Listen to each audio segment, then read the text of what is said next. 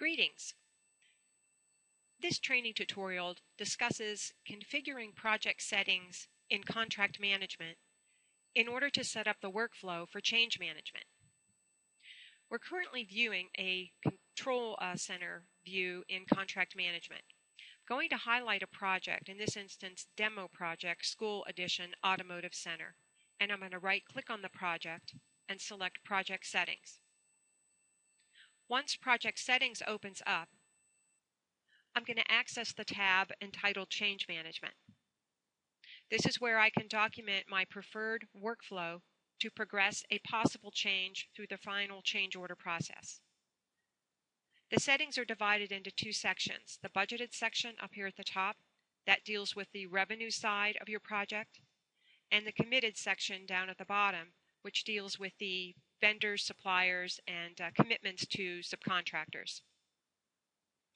As you can see, you can advance each section through 4 possible phases: the estimated, to quoted, to negotiated, to the final phase. At each phase of the change, you're able to decide and identify what your preferred document is that you would like for contract management to create. Additionally, over here to the right, you're able to identify where you want those dollars to be deposited on your cost worksheet. If I look at the committed section, I can see that my plan would be to send out an RFP to my vendors and suppliers requesting a quote. When I receive the quote, I would advance to the quoted phase, in which case I've decided I'd like to have a change order request document created to document those quotes. If I look over here to the right, I can see that the dollars will be deposited into the pending commitment changes column on my cost worksheet. I can then advance the phase or the change process to the negotiated phase, where I can go back and forth with the other parties of this project to negotiate the price. And when I do so, I can create what's called a proceed order. And again, those dollars would be deposited in the pending phase.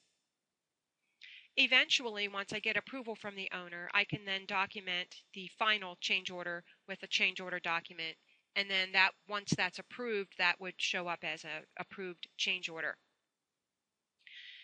The actual process would go as this. I would send out the RFP, I would document the quote, I may negotiate dollars.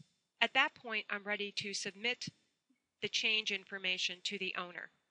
That's when the budgeted section would kick in.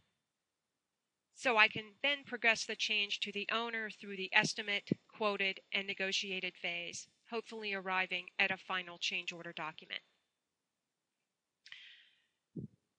So this is the preferred workflow that we're going to be using in the change management process in this scenario. Stay tuned for video number 2, where we will actually progress a change through the final process. Thank you.